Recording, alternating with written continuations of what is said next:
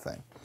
So let's jump right in to a problem that's actually going to be our first definite integral where we're going to need to integrate by parts. So if you have x e to the 5x dx, this is our integral, and we're doing a definite integral. So all of the other ones up till this point, we've just had no limits of integration, and we've done the integration by parts. We get the answer, boom, we're done.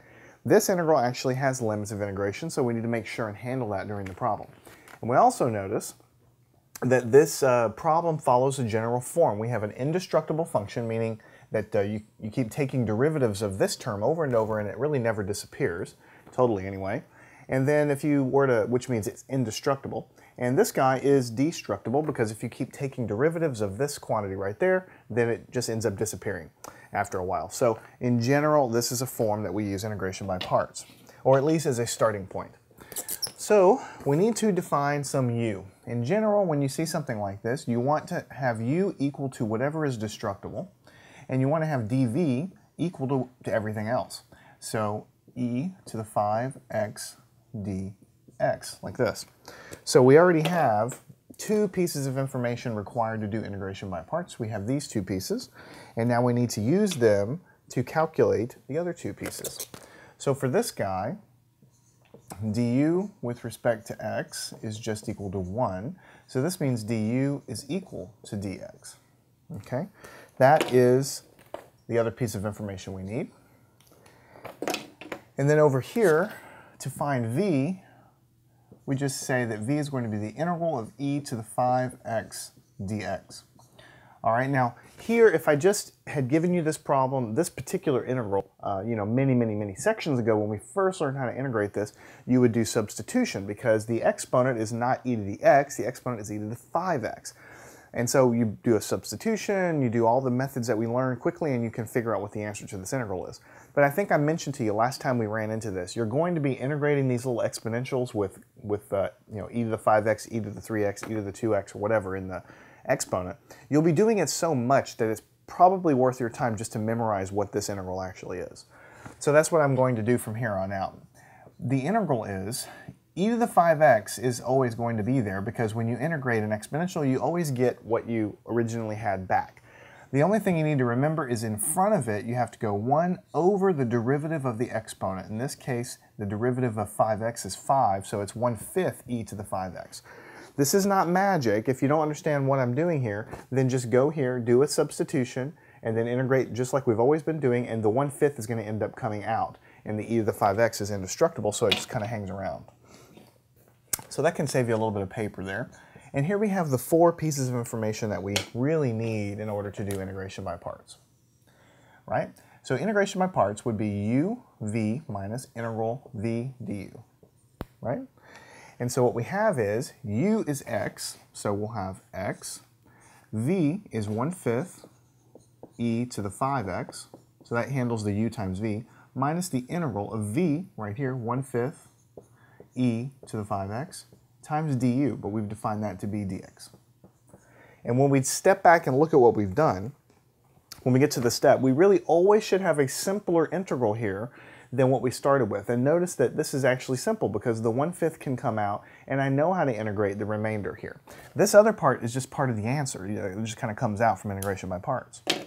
So what we'll do is we'll rewrite this. We'll say 1/5 times x times e to the 5x minus 1/5 e to the 5, whoops, what I need to do here is 1/5 times the integral of e to the 5x dx.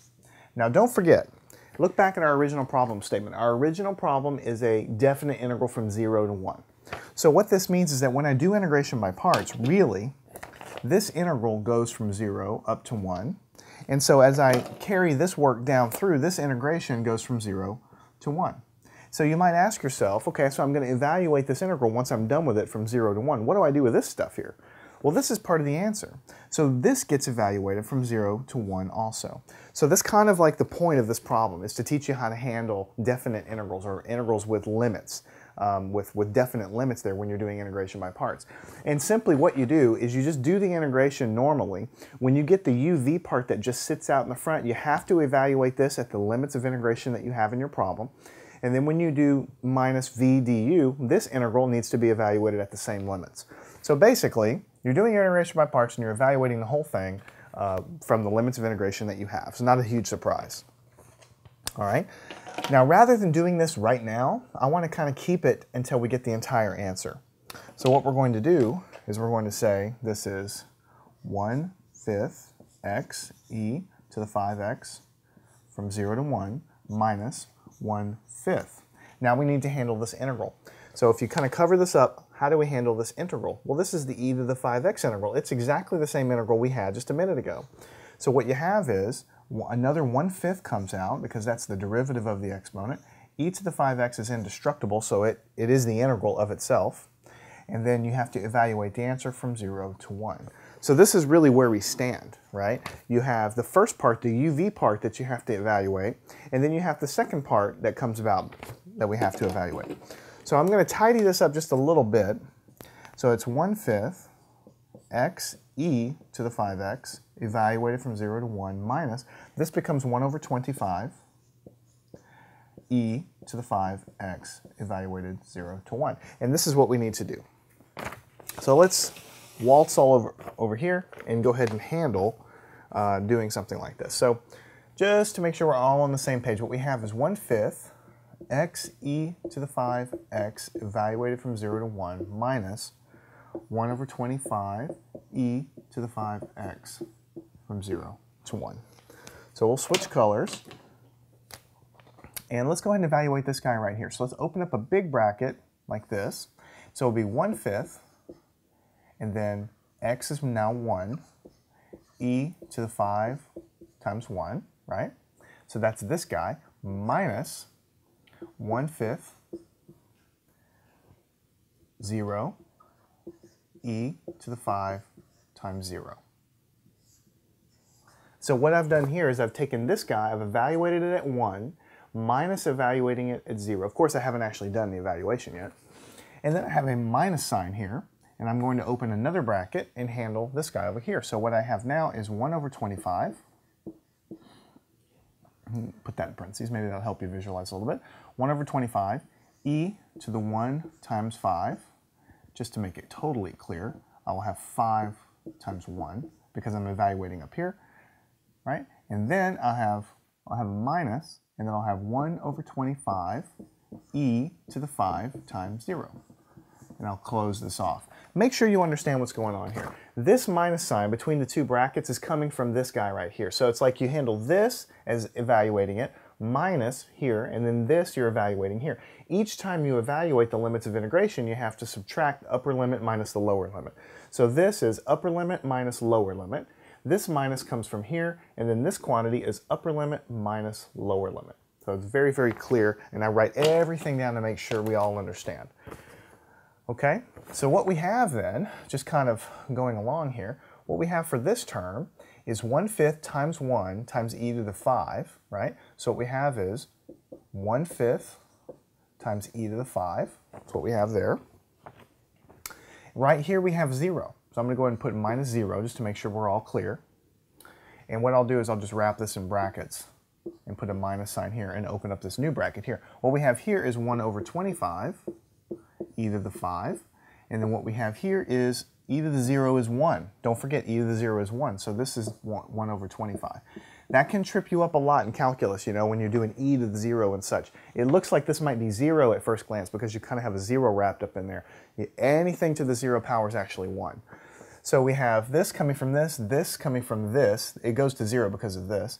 We have this coming from this, and we have this coming from this. So let's go ahead and tidy this up a little bit more. We have 1/5 e to the 5 minus this 1/25 e to the 5, and then this becomes a plus 1/25.